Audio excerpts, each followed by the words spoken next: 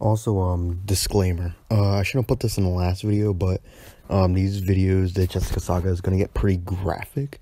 So if you don't like that stuff, exit the video now. Otherwise, enjoy.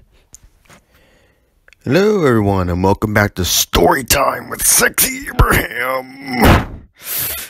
Remember this clip from last episode? Jessica is losing interest in the relationship. Jessica texts Anthony about doing some stuff. Well, it all began sometime around the beginning of summer that year. Jessica texted Anthony that her and Aidan broke up. According to Jessica, Aidan just wasn't a real man to her. Took her, 4 months to figure that out? Anyways, Anthony just says, "Oh, cool," and shrugs it off. Shortly after, Tommy finds out about this, but was never informed about Jessica telling Anthony that they broke up. So Tommy decided not to tell Aidan about this, as he didn't want him to be dreading the day that Jessica decided to cut things off, and that it was Jessica's responsibility to tell him. Sometime in August, Jessica begins to act a little creepy. She texts Anthony if she wants to fuck. With Anthony having gone through a breakup right around this time, he says, "Fuck it," no pun intended, and decides to go for it. The same day, Jessica picks up Anthony.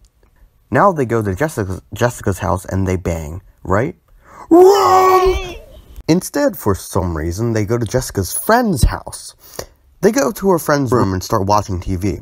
Shortly after, some other guy that Anthony didn't know shows up and they all go under a blanket and start watching The Office. However, things got a little spicy. Jessica starts putting her hand under the blanket and grabbing Anthony's dick. I don't really know why these preteen TV shows and movies get her horny, but whatever. Let alone right next to her friends? I mean, at least wait till they're alone. Holy shit.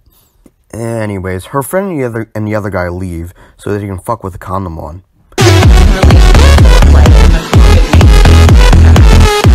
Once they finish, they go to her friend's house and smoke weed while Anthony decides to play Tetris on his phone.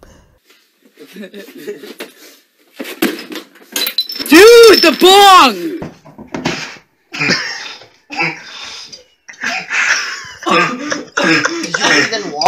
Eventually, Anthony decided he had enough and texted his mom to pick him up 3 hours early because he didn't really like Jessica, even though they just agreed to fuck. Tom learns about the affair while hanging out with a friend at the mall, and I, Sexyabraham, learn about it shortly after. After that, Tom will drop the occasional hints about the affair to Aidan while working at camp, but ultimately would not pick up on it. Shortly after, Aidan texts Anthony and talks about how they're still dating and stuff. That's when Anthony realizes she lied to him. Anthony felt guilty about it, but decided not to tell Aidan what happened. It wouldn't be until 8 months later or so that the truth was revealed to Aidan. Tom, me, and Aidan were at the restaurant and decided to hint at the affair again. Aidan was still confused, obviously, and we all went home later. Tom texts Anthony about this, to which he then reveals that Jessica lied to him.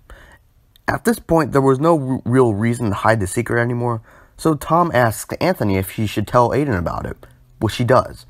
Tom tries to calm down Aidan and to make sure he wouldn't have a meltdown, but luckily, he took it pretty well.